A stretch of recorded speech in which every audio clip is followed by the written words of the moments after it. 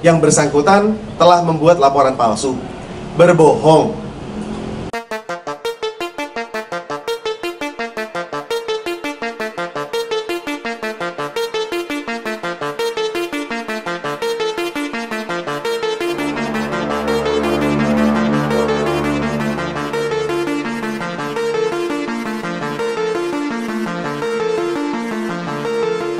Karena setiap hari saya ditanyain laptopnya di mana, terus saya bilang di rumah teman, di sinilah, di sebelah. Pokoknya nggak pernah ngaku saya. Padahal laptopnya dijadikan untuk bayar pinjol. Bayar pinjol? Ya. Pinjol buat apa? Judi? Kalau buat pinjol, saya gunain konsumtif buat diri sendiri. Apa itu? Jajan, main. Gitu. Main. Ya. Gaya hidup. Nah, kemudian bilang hilang tujuannya biar dibeli baru lagi?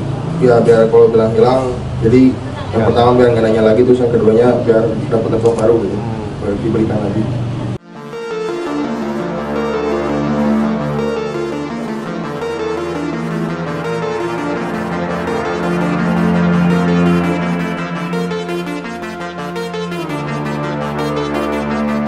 Pada awalnya ada masyarakat yang melaporkan korban pembegalan, korban perampasan.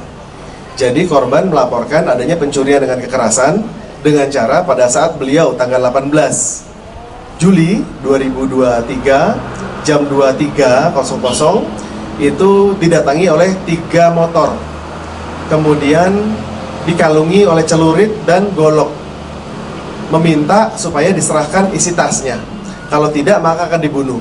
Sehingga yang bersangkutan menyerahkan laptop tersebut milik yang bersangkutan kepada yang katanya tersangka. Kemudian Satreskrim Polsek maupun Satreskrim Polres melakukan pendalaman terhadap laporan, dan ternyata didapatkan bahwa itu adalah laporan palsu.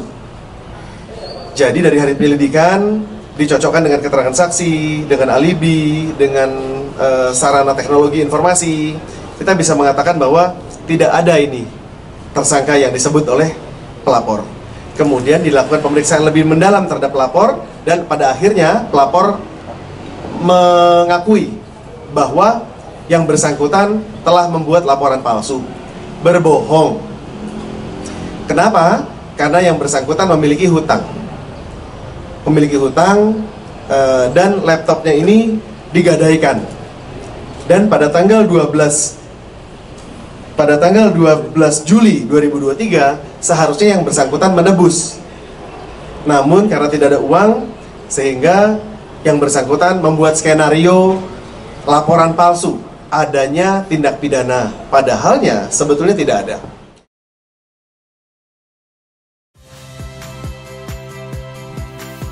Saya Radi Saputro.